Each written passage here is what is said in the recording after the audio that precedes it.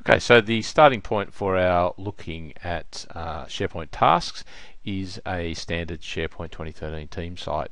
Now you'll notice on the left hand side here that I have no option at the moment for tasks, so what I need to do is actually add the app into this site. I can do that from the Get Started banner here if you still have that, so there's an icon in the middle here to add an app. If you don't have that, you can always go up to the settings, which is the cog in the top right hand corner, and select to add an app.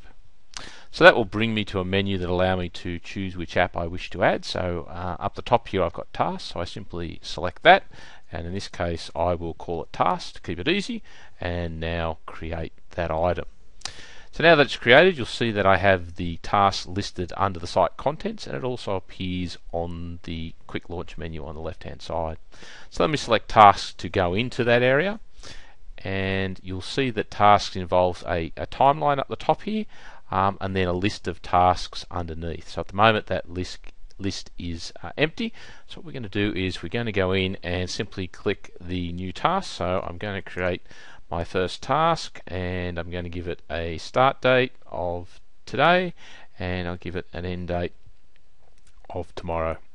Now I can assign that to somebody, and I can select more options down the bottom here. Okay, so I'll say that the task is actually in progress. So I'll save this, and you'll now see that the task has been created in our list, but you'll notice that it has not appeared on the timeline as yet. So what I can do now is, if I select the ellipse, which is the little option here to the right of the task, and click on that, you'll see now I get information about that task. So I've got when it's due, its actual direct URL, and I have the option to open it, which I can select to edit it again. I can add it to the timeline, create a subtask, and there is another menu available down here if I want to delete the item, for example. But in this case, I'm going to select the option to create a subtask. So I'm going to create a task 2, and I'm going to say that that is due on Thursday, and then simply tab and tab across.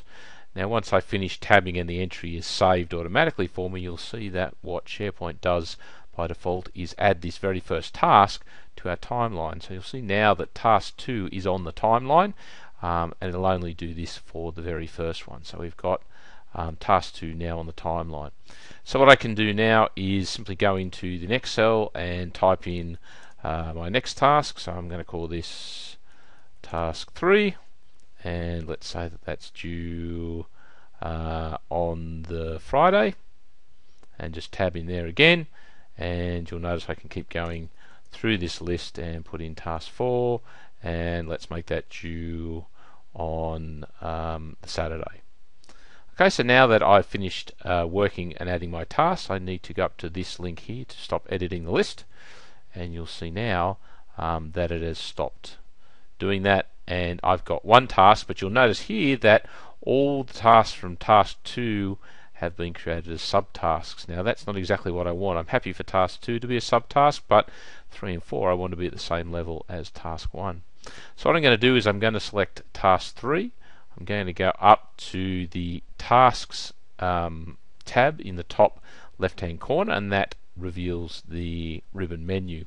One of the options in the ribbon menu is to Outdent, so I'm going to select that, and you'll now see task 3 moves one place to the left and now puts it at the same level as task 1. So if I now go to task 4 and repeat that task, you'll see that that now outdents it as well. So if I stop editing the list again, we should see that task 1 has got task 2 as a subtask, but task 3 and task 4 are now at the same level as task 1, which is exactly what we want to do. Now at the moment we notice that task 2 is the only one on our timeline here, so I actually want to get all of these items onto the timeline quickly and easily. So what I can do is select this, the top of the very first column. This highlights all my tasks, and then you'll notice that there is a button here also on the ribbon menu under tasks called Add to Timeline. So if I select that, you'll now see that all my tasks have been added to the timeline. So here's task 1, task 2, task 3 and task 4. Now you'll notice that when we created task 2, 3 and 4 that we only put in the start date, so we haven't actually got a completion date here. So again, if we select on this and we can now open it, what we're going to do is we're going to go in here and we're going to give task, we're going to edit the task.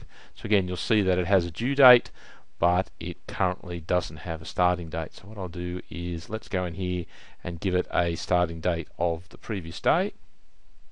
Save that, and you'll now see that on the timeline it should appear as a block. So yes, we have it as a block. So let's go into task 3, also open that, and let's give it a starting date. So we will edit the item once again, and go in here and give it a starting date of the day before. So start there and save that, and finally go into task 4 and repeat the process. So now we have 4 tasks that basically start at a certain day and finish on a certain day. So they're obviously mentioned here as a block. Makes it easier to follow exactly what's going on. So put this in as the last entry here. So we've now got our 4 tasks. Now when you look at the timeline, what you'll notice here obviously is you've got tasks 1, 2, 3 and 4. Now they're all pretty closely stacked together, and it might be a bit hard to work out what's going on here. So what I can actually do is if I select task 1, you'll notice that the ribbon menu opens up and I have an additional tab here called timeline. Now what I can do is I can actually go into this task here and I can actually change the fill style, and I can also change the text. So let's make that red, and we'll also make that bold. So if we go into task 2, what we can do now is we can maybe fill that with orange, and we can change the text again to white and bold it, but this time under italics it. Select the third one. We can go in here and change that to, let's make that green, and select the text and make it white. Again, if we want, we can actually up the font. We can make the font maybe 11, so a little bit bigger. And again, task 4, select task 4, and we can go in here and give this the final coloring and change the font color. Sorry, change the background color to blue and change the font color to white and make it bold. So now you can see that these tasks are much easier to read and view because we've been able to customize each one. But what you may not appreciate is that this timeline up the top is actually quite dynamic in a browser. So what I can actually do now is I can actually take this task, and if you drag and drop it, I can now drag it down on its own little line. I can take task 3 and drag it down on its own line, and I can take task 4 and drag it down on its own line as well. So now I can, and again you'll see when I do this that the task list down the bottom automatically resizes and moves down the page for me. So quite easy to work with. Now you'll see what we can also do is if we select, for example, task 2, at the moment it's currently displayed as a bar, but if we select it as a callout, so we've changed that from a bar to a callout via the ribbon menu, you'll notice that it moves from its location up to basically a callout here. So now I can again select this, I can go into the colouring, I can choose this, and again the colouring of the font if I want. And you'll see in this case what it's done is it hasn't coloured the box, but what it's colouring basically is this call out option here.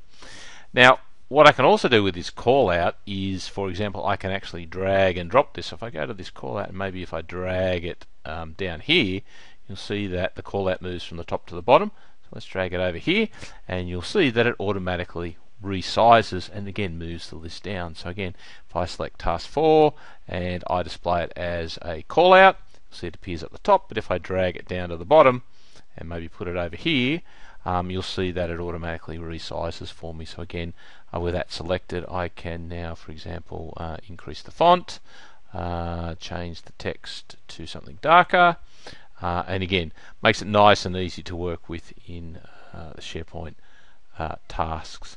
So again, you'll find that once I select the task, the ribbon menu gives me a number of options. So again, I can put in the time scale, I can check that and uncheck that.